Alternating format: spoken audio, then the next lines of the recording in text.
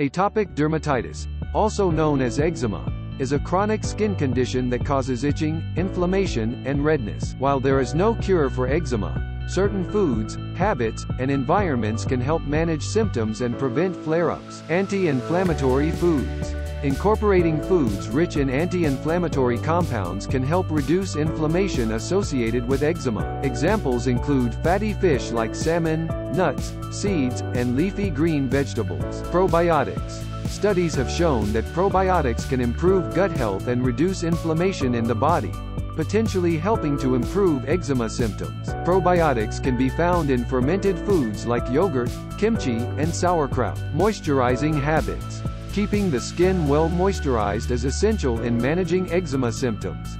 Regularly applying moisturizer to the skin and avoiding hot showers or baths can help prevent dryness and irritation. Avoiding trigger foods. Certain foods can trigger eczema flare-ups, and it's important to identify and avoid them. Common trigger foods include dairy, eggs, wheat, and soy. Environmental factors.